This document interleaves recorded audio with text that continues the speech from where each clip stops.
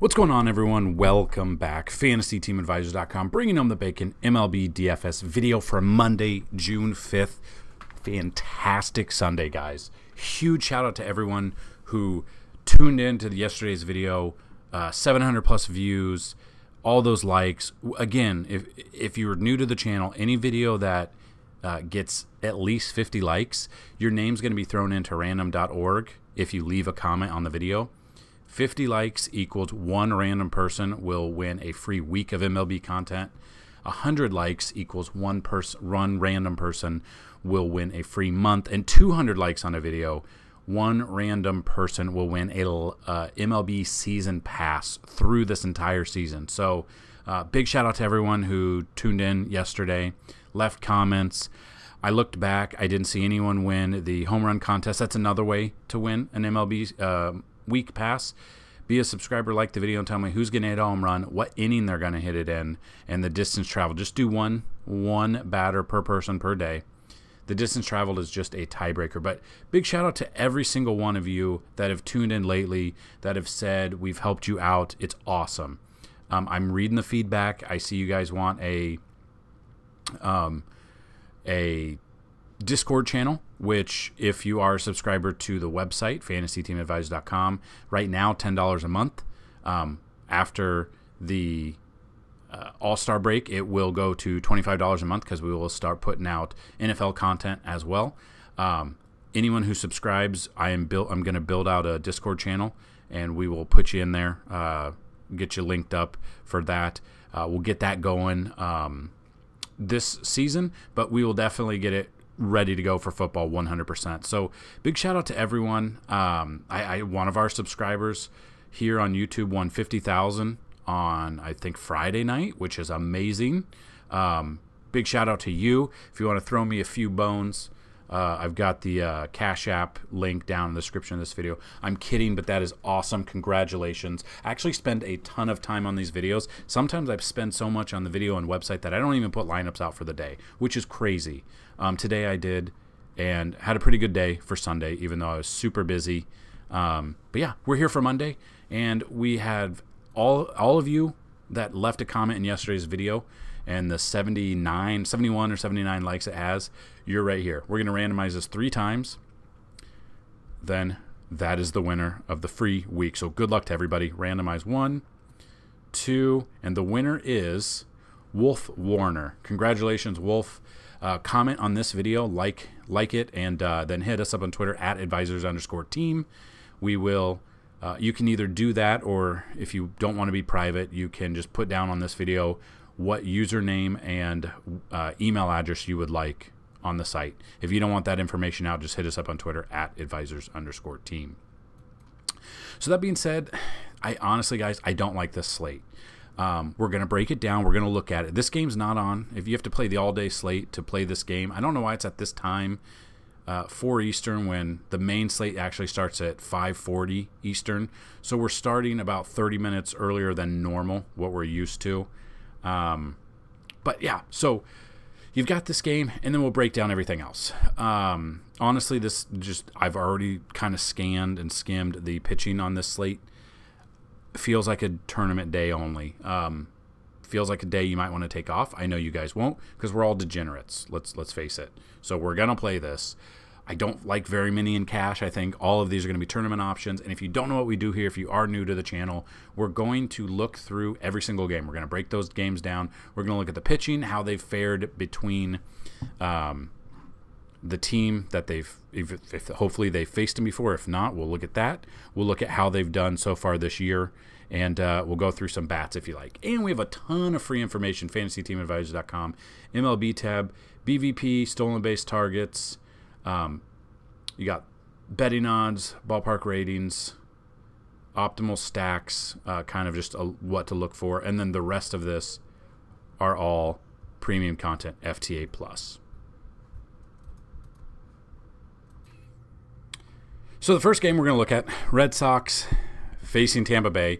This is in Boston. I wish this game were in St. Pete, but it's not. But we will look at this. So the numbers were here. We know that with Fenway, the runs Runs are aplenty in this ballpark. Let's see. You can kind of just see just with our ballpark ratings. So looking at this, these are anything that we show you is going to be from yesterday, but you can see if we sort it by, and you guys can sort it too. You can go through here. So Fenway Park has given up 354 runs so far. They rank number 2 on the season. Not really sure who ranks number 1 at the moment, but looking at this, you can see we're back. So they're facing the Rays again here. We're going to be looking at that. There should be some runs, possibility. But in this game, we've got McClanahan versus Brian Bello. We've got 73 plate appearances, 265 batting average, striking out 24.7% of those batters is Shane McClanahan. On the flip side of that, Brian Bello, 29 plate appearances, 333 batting average, 17.2 K percentage. Now, this game isn't on the main slate. You have to play the all-day slate, at least on FanDuel anyway. This is where I like McClanahan, but at the same time, it's really hard to want to look at this because the game, anything can happen. Either of these teams can hit, obviously. The Red Sox are a little bit more iffy. If I'm taking a pitcher, I'm probably taking McClanahan here. But I'm not going to be playing this. I'm going to be playing the main slate only, which consists of not this game. So if you want to play, like, maybe you play a single game, you could look at this. But none of the bats, they're like, so we'll look. So let's just see what bats against McClanahan have had success in the past. Devers is 7 for 19, 1 double, 1 home run. Verdugo 4 for 11 with a double. Rob Ruff Snyder, if he's even in, 2 for 10 with a double there. Other than that, no one really jumps out. And then if you go on the flip side of that, the Rays bats against Bello, not very many, only 29, but Arozarena 1 for 4 with a double. Yandy Diaz 3 for 4 with 2 doubles. I have a very strong hatred for Yandy Diaz. I had him in on drafters.com. I had him in I did 10 picks. I did 10 prop picks, and Yandy couldn't get me No, I had him on FanDuel Sportsbook. He couldn't even get me a hit.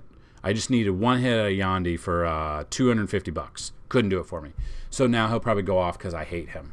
Josh Lowe, 2 for 5 with a double. When we've stacked the Tampa Bay Rays, we've done Arozarena, Yandy, Lowe, depending Taylor Walls-ish sometimes, and Wander Franco as well. So I'm not saying I'm going to stack either of this, but if I'm looking at here, I'm probably going to be more inclined to look at the Rays bats a little bit more. But if you are playing a single game, you're going to have some Red Sox bats, so we kind of went over that. So Devers would probably be my MVP or captain spot, depending on what site you're on.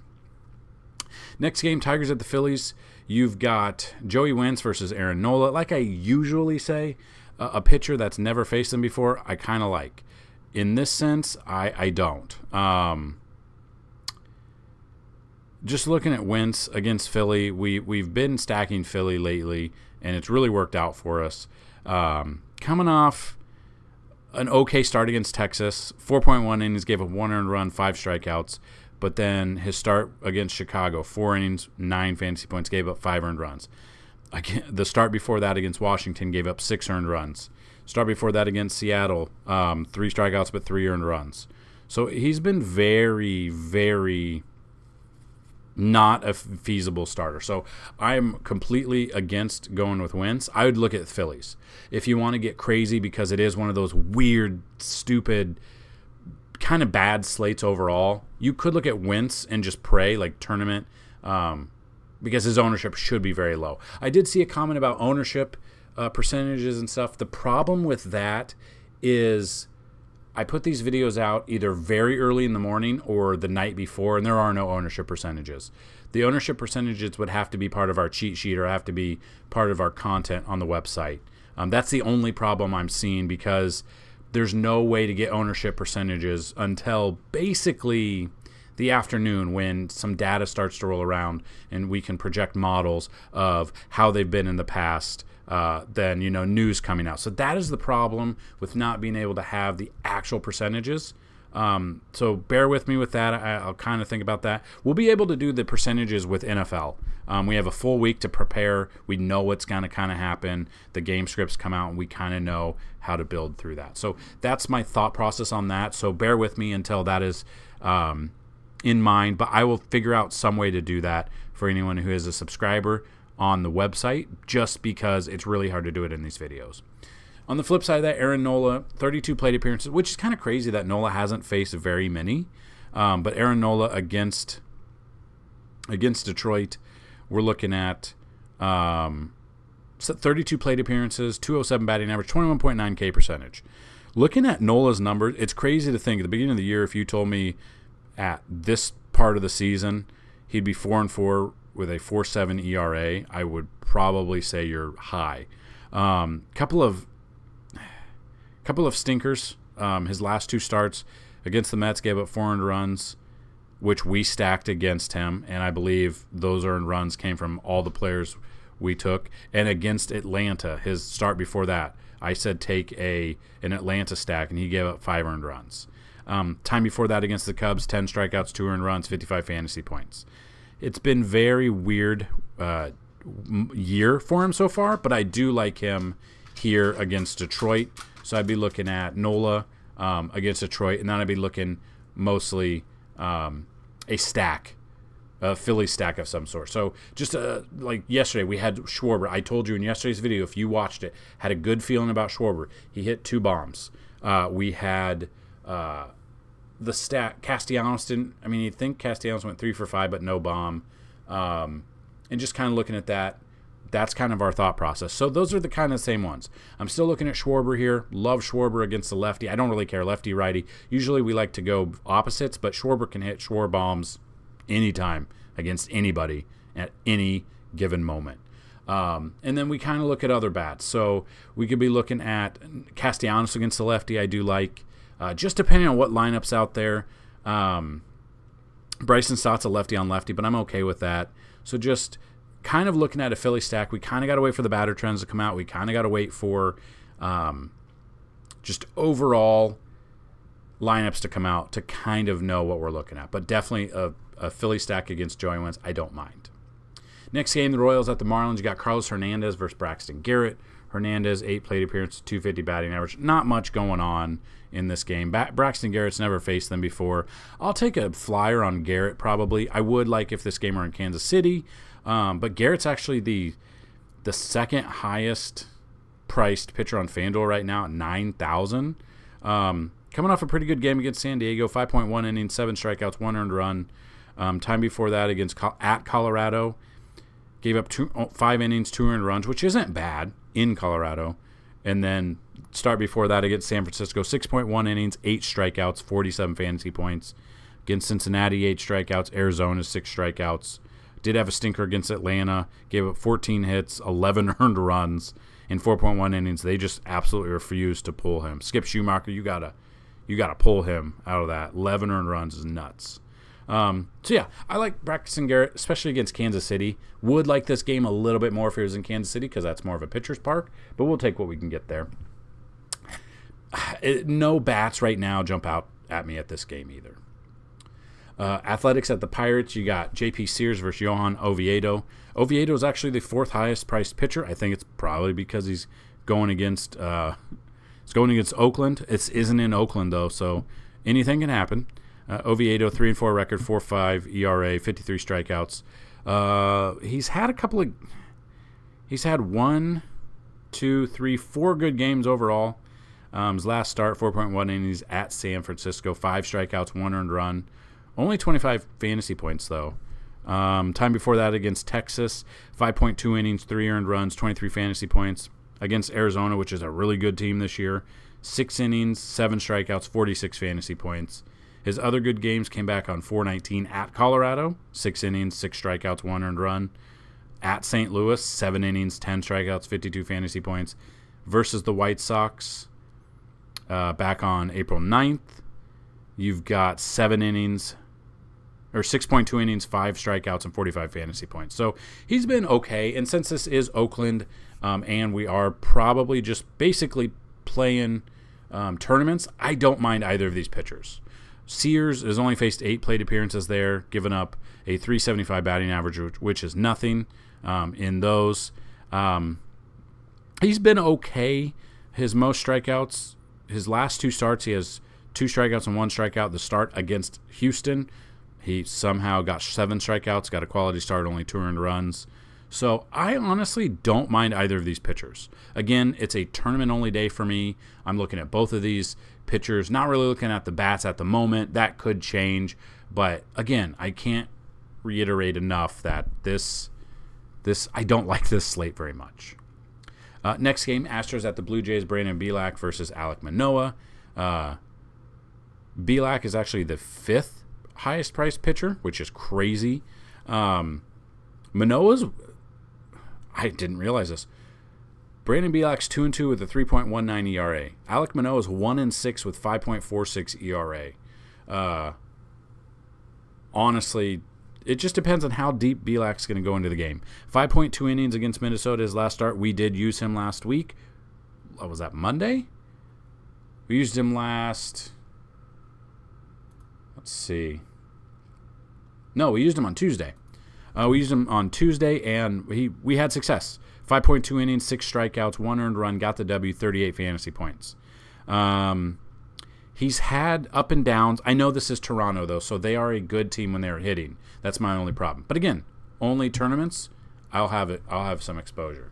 And then Manoah, on the other hand, 22 plate appearances, a 190 batting average, but it's against Houston, and he is Alek Manoah is actually priced less than Julio Teheran, which is crazy. So Manoah, looking against him here, been very bad this year overall. I mean, 4 innings, 3 innings, 5.2 innings, 4 innings, getting lit up, not striking out a ton. He's had more worst games than he's had good games this year. And I mean, he went 4.1 innings, 13 fantasy points against a Detroit team early in the season. Then against the Yankees, 7 innings, 5 strikeouts, 40 fantasy points. Then he faced the Yankees again about a month later. He went 4 innings, 5 earned runs, 6 fantasy points. He's honestly had he's had more single-digit fantasy point outages that I've actually known. So, yeah, just the way he's been pitching hasn't been good. I would be looking at Bielak here. Tournament, again, obviously, and then I'd be looking at a stack. Just depending who's out there. Looking at this, Jose Abreu 1 for 7, Bregman 1 for 3 with a home run. He's heating up. Yordan, wouldn't be surprised if he goes yard today. Yordan, Kyle Tucker, Jeremy Pena. Yeah, I'd definitely be looking at an Astros stack against Manoah and looking at Bielak for my pitching. Then we got Brewers at the Reds. You got Julio Teheran versus Andrew Abbott. Teheran, 11 plate appearances, 200 batting average against him. He is getting a good plus matchup against Cincinnati. It's at Cincinnati. And if we look, Great American Ballpark or Great American Small Park, giving up 311 runs and giving up 70 home runs. So if we sort this by home runs, they're down here. And obviously these numbers are not indicative of how Sunday's games went. So put that in mind. But looking at that, that's kind of where I'm looking.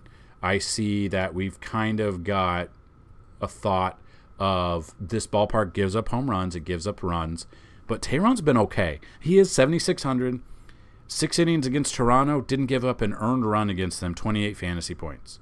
Against San Francisco, his first start after getting DFA'd, then signing a minor league deal, then getting called up, 5 innings, 5 strikeouts, 1 earned run, 27 fantasy points. So I will take a flyer on him just because Cincinnati is Cincinnati. I am a little bit scared, or however you want to say it, because it is Great American Small Park, but I'll have some exposure here because we got to get crazy on a day like this. And then St. Louis Cardinals at the Rangers. You got Adam Wainwright versus Martin Perez. Waino, 32 plate appearances, 172 batting average, 28.1 K percentage. He comes in 2-1 record, but a 6.15 ERA. His ERA is up there. Gave up 3 earned runs against Kansas City his last start. Only got 24 fantasy points. Wouldn't be enough at his price tag. Against Cincinnati, we thought he'd have a good game. I'll admit, I put him out there. 5.2 innings, 8 hits, 5 earned runs, only 2 strikeouts. He's just not looked good. And I mean, if you've seen Texas and if you've watched our last two videos, I was all over the Rangers all weekend. They're just ridiculously hitting well this year and lately. And like I said yesterday, I wanted Eovaldi. I wanted the Rangers as a stack. Eovaldi got the dub, 8-2 record, 2.24 ERA. Rangers put up 12 runs. So the Rangers put up 28 runs in 2 games, Saturday and Sunday. I would not be surprised if they put another double digit up against Waino or Waino and the bullpen. So I'm not looking at Wayne right here at all. I'd look at Martin Perez, 21 plate appearances. I mean, they do hit lefties well. If you are taking a pitcher, Martin Perez might not be the most sexiest one that you could take today. Again, not very good slate. But, I mean, if we are taking the Rangers bats, I'm taking Corey Seager, who had another home run yesterday. Taking Simeon. Taking Josh Jung. Depending on what lineup's out there. Adolis Garcia. Who else? There's so many other. Nate Lowe. Nate Lowe is on there as well. Those will always be in or around the stacks that I'll look at when I'm stacking the Rangers.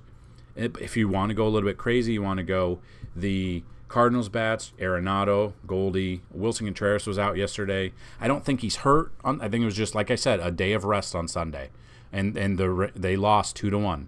Arenado 1 for 7, but that one hits a home run. Goldie 1 for 5, but he's almost matchup proof. Wilson Contreras got a day of rest, so he can come back in there. Oscar Mercado's 1 for 2. We got Tommy Edman. I don't mind stacking this game, to be honest with you. I'm very curious when the Vegas numbers come out, what we'll be looking at, what the over-under implied run totals for both of these teams are. Probably top 4, I would bet. But yeah, so I definitely like a Ranger stack. Rangers might have the highest implied run total for a team whenever those numbers do come out. So that's my thought on this game. Probably not looking at Waino at all. I'll have a little bit of exposure to Perez, but I like the bats more in this one overall. And I have had some questions. People have asked why some of my videos have a camera and some don't.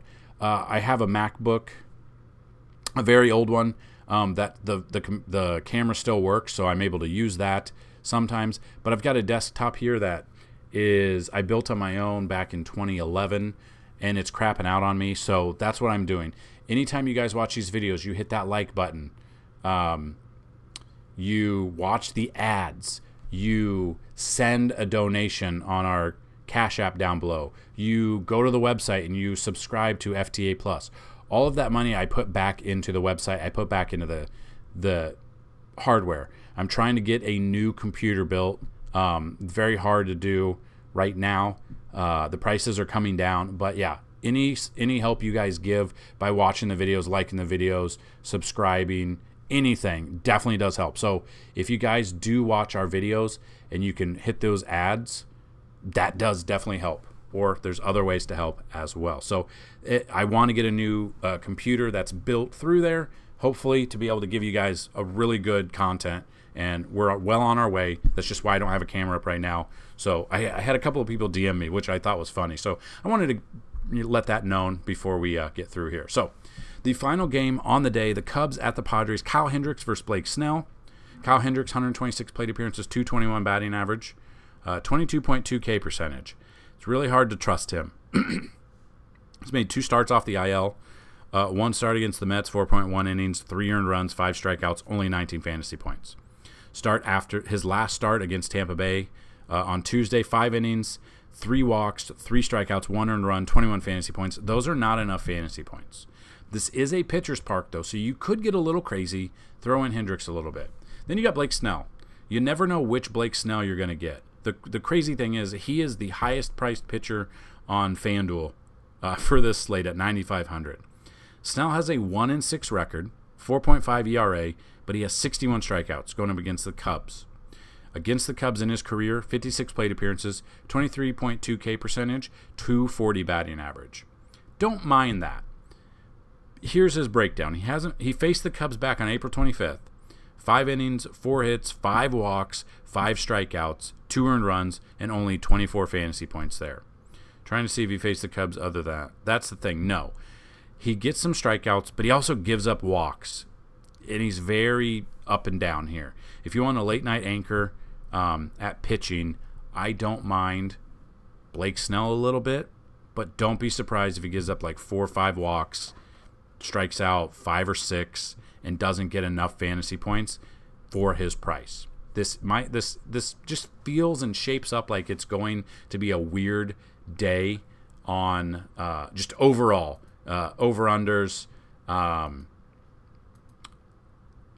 The pitching's atrocious. I haven't looked on Tuesdays, but there's no way the pitching on Tuesday is worse. It's got to be better. We've got to get through it. We've got to get better.